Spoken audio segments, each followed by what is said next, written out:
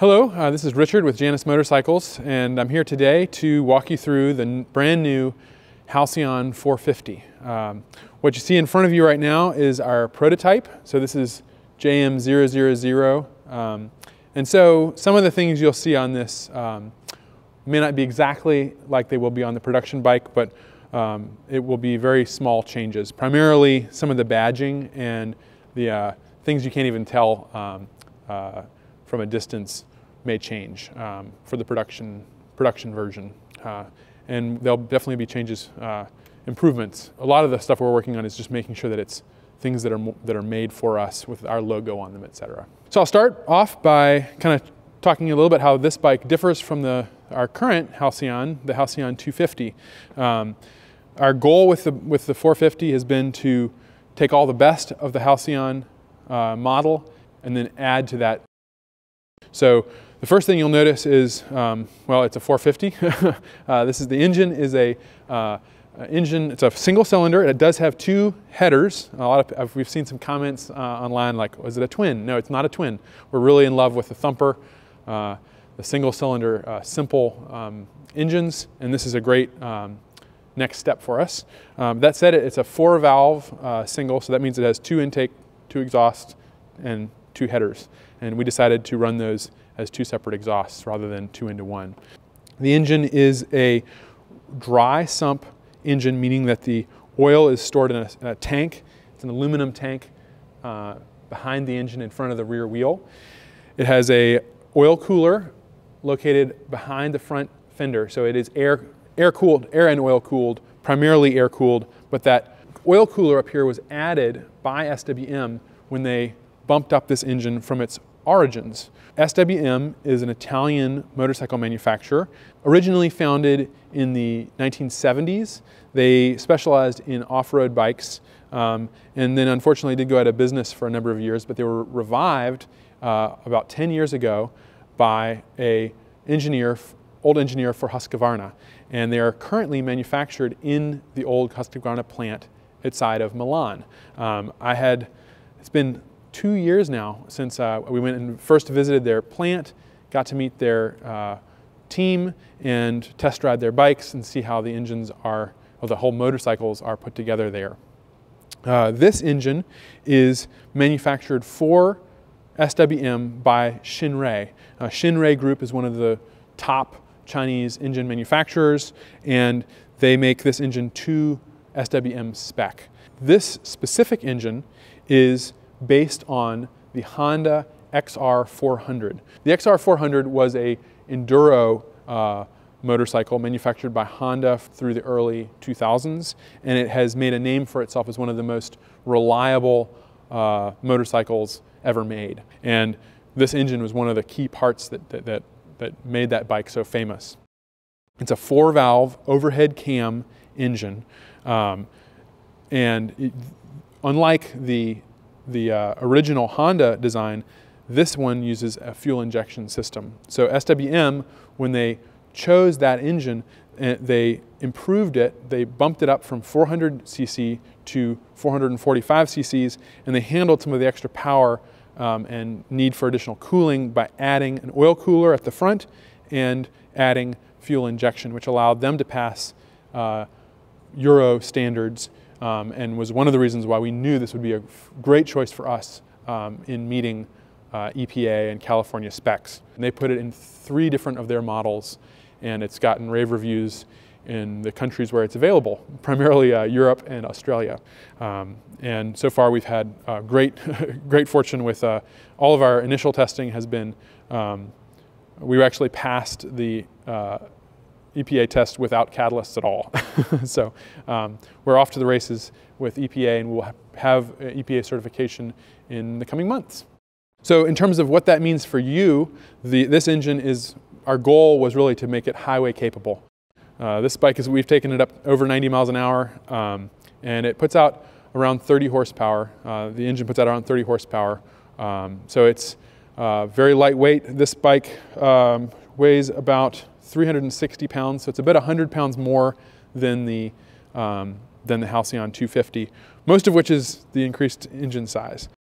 As we went up to a larger bike, capable of higher speeds, more power, and we really wanted to focus on that comfort for the rider. So the Halcyon 450 has rear suspension, unlike the 250. So rather than going with a simple kind of ubiquitous trailing fork like most, like on our Griffin and Phoenix, we really wanted to capture the beauty of the Halcyon and that geometry that makes it really distinctive looking. And so we kind of went back in history and looked through some of the different designs that have occurred over the years and been invented. And the one that really captured our imagination was the Vincent Cantilever Suspension, developed by Phil Vincent and with assistance by Phil Irving in the 20s or 30s. I think it was 30s at first when they came out with their Rapide series. And it basically, it really, I don't know if you can see it here, but it mimics the look of the hardtail, but it has a pivot right here. So the whole thing swings, and what we decided to do is, rather than going with like a monoshock suspension, which we explored, like many modern bikes, we went with that Vincent design, which is the shock absorbers up here. And instead of just doing one, we did two, like the Vincent. So it's a paired set of coilover shocks made by Icon Suspension, which they also happen to make the shocks. If you wanted to buy some for your Vincent, they make them. So they're the right people to talk to about having this kind of suspension system developed. And we really feel like we've really nailed the comfort of the Halcyon when it's paired with our leading link front suspension, which is also, the shocks are by Icon. So that front suspension is almost identical to our 250 suspension. It actually shares the same shock absorber, and those shocks just really work well with that. We did widen the forks to allow for our wider tires, or rims and wheels, which I will mention, these are 18-inch front and back, just like the 250. However, we've gone up to 2.15-inch rims, which allows us to run a 3.5-inch tire in the front and a 4-inch in the back. So that's still a lightweight, narrow tire that's suitable for this lightweight bike, but it really does give you more tire options and bigger contact patch. We've all been really impressed with the grip and just the stability of this model. The tires are Duros. Actually, these are a wonderful pattern that kind of gives you a little bit more of a aggressive tread, but without the disadvantage of road noise and vibration that sometimes you get with like a knobby type tire. So we really feel like this is a fantastic kind of middle of the road tire that also looks really good on the Halcyon. So we went and spoke with the experts at Sargent. Sargent is one of probably, if not the best, one of the two top best aftermarket seat manufacturers in the country. And we've been working with them for months now on a seat, which is not on the prototype here, but it's a fully upholstered seat using their proprietary foam technology and an upholstered seat. And we'll be able to probably do a lot of really neat things with how that's upholstered, different stitch patterns, etc. So we're really looking forward to that. So apart from the increased capacity of the engine, the frame, forks, obviously the rear suspension have all been redesigned and beefed up, both for performance and comfort, but also for assembly and maintenance, and for ease of manufacturing. The 250 frames are 1-inch DOM tubing, and this frame is 1.25 inch DOM tubing. So that's all these have gone up 1/4 inch. We've also changed from the pure featherbed frame like we had on the 250 line to a modified version of that, which allows us to run the two headers. So this is based on the XR400, and we actually looked at the XR400 when we started designing the frame and how they did it. So we have a single rectangular tube that comes down the front, and the headers go on, and that allows it to go between the two headers. We've also addressed some areas in the frame that help with performance, and namely improving rigidity of the frame and also assembly. One of the other aspects of the bike that we really wanted to improve was the brakes.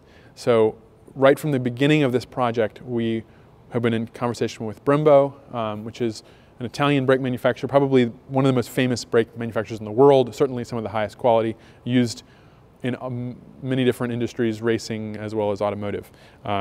And we are using their two-piston caliper in the front and a single piston in the back, just like on the 250, but they're increased in size. The front rotor is 280 millimeters. It's a twin piston caliper, and the rear is a single piston caliper with a slightly smaller rotor at the back. That paired with the increased tire width means this thing stops on a dime. I can tell from experience. This is fantastic. We couldn't be more pleased with the feel of that. In addition to that, we are running, just like on the 250, Spiegler braided stainless steel brake lines, as well as Brembo front and rear master cylinders. One of the other aspects of the bike that we are really excited about, and that's kind of come about through the process of designing this bike, is our fenders. Previously, all of our fenders have been roll formed, which is a industrial process that we have done up in Elkhart, about half an hour from here. But as we got into this bike, and we were really focusing on a very precise size and width, we realized that we were probably going to need to bring that process in-house. And we are extremely excited to be making our own fenders for the 450, starting with the 450 and possibly moving on to the 250 as well. The fender process that we're using was developed by Joe Cooper of Cooper Smithing out on the West Coast over the last several, maybe 10 years. And we are really excited to be bringing that process in-house. So we will be making the fenders. It's a completely hand-formed process using antique machinery, and you know, it has a bead around the edge. I don't know if you can see here, but it's a beautifully formed fender, and it has a beaded edge, which we've never been able to do with our roll forming process before.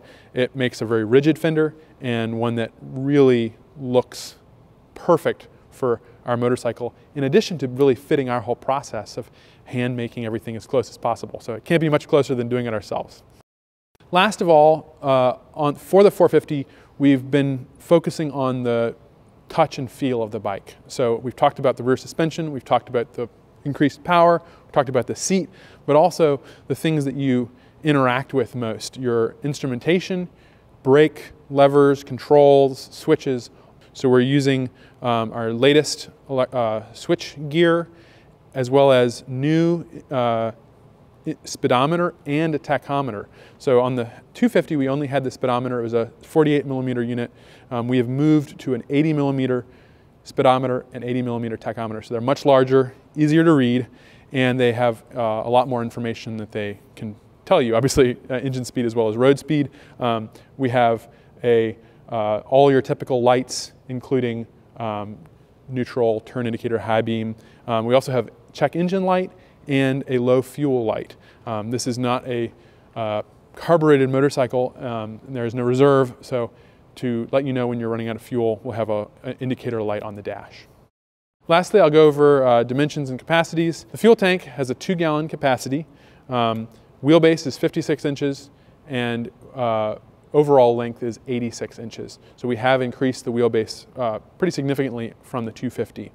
The width is the same as the 250, and the overall wet weight is 360 pounds, so approximately a little less than 100 pounds more than the 250, with a seat height of 29 inches once you're seated on the bike. Well, thank you very much for watching. We are very excited to debut the Halcyon 450, and we are looking forward to answering more of your questions as we launch the motorcycle.